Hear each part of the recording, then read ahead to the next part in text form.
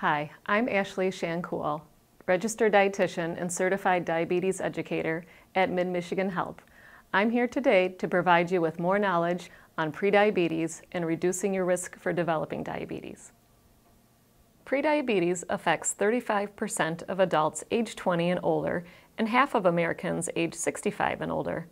Without weight loss and physical activity, 15 to 30% of people with prediabetes will develop type 2 diabetes within 5 years. So the goal, identify prediabetes and take action to reduce the risk of developing diabetes. Prediabetes can be a silent disease.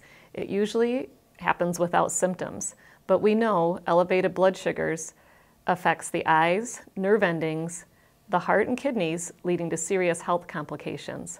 A prediabetes diagnosis increases your risk of heart disease and stroke by 50%. How is prediabetes diagnosed? If you had a fasting blood sugar of 126 or higher, that is diabetes. Prediabetes is 100 to 125, and non-diabetes is less than 100. If you had a non-fasting blood sugar test and your level was 200 or higher, that is diabetes. 140 to 199 is prediabetes, and a blood sugar of less than 140 is non-diabetes. Risk factors for developing type 2 diabetes include having a family history of diabetes, if you are overweight with a BMI of greater than 25, over age 45, if you've had a diabetes during a pregnancy, have given birth to a baby weighing over 9 pounds, have had the stress of an illness or injury, have high blood pressure, or belong to certain ethnic groups such as African American, Hispanic American, or Native American. How do I reduce my risk for type 2 diabetes? Step 1, decrease your current weight by 5 to 10%, eat a variety of healthy foods, reduce total daily calories by monitoring carbohydrate and fat intake. Step 2, try to accumulate 30 minutes of activity most days of the week. Start by making healthier food choices, balancing calories, and increasing your intake of fruits and vegetables and whole grains. And try to reduce your intake of sodium, especially in foods like canned soup, canned vegetables, and frozen meals. Drink water instead of sugary beverages. You can also reduce your risk by watching your salt and sodium intake. Try to keep your salt to about 1,500 milligrams per day. And did you know that a teaspoon of salt has 2,300 milligrams of sodium? Increasing your fiber can also reduce your risk. Eat plenty of fruits and vegetables. Eat whole grains, especially with foods that have whole grain listed as the first ingredient.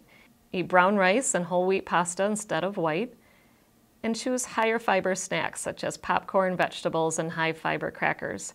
Try to eat more fresh and less processed foods, and it is better to get fiber from food rather than supplements. Try to know how much you're eating by watching your portions and using easy tools like the size of your hand to estimate what a half cup versus 1 cup is. You can also use the plate method to help you control your portion sizes. Think of your plate into 3 sections. Fill half your plate with vegetables and the other half with whole grains and lean protein. How can you increase your physical activity each day to reduce your risk? Studies show trying to include 30 minutes of physical activity most days of the week can be helpful. It can be 1 30-minute session or 3 10-minute sessions. Physical activity is any movement of your body that uses energy. Daily ideas for 30 minutes of physical activity include dancing, household chores, yard work, gardening, walk breaks, park your car further, walk your dog, taking the stairs, or even wearing a pedometer to make you aware of how many steps you're taking each day. Key takeaways for reducing your risk of diabetes. Losing as little as 5 to 10% of your current body weight will improve blood sugars and reduce insulin resistance. Engaging in regular physical activity at least 30 minutes most days of the week. And take action by avoiding sugary beverages and reducing portions.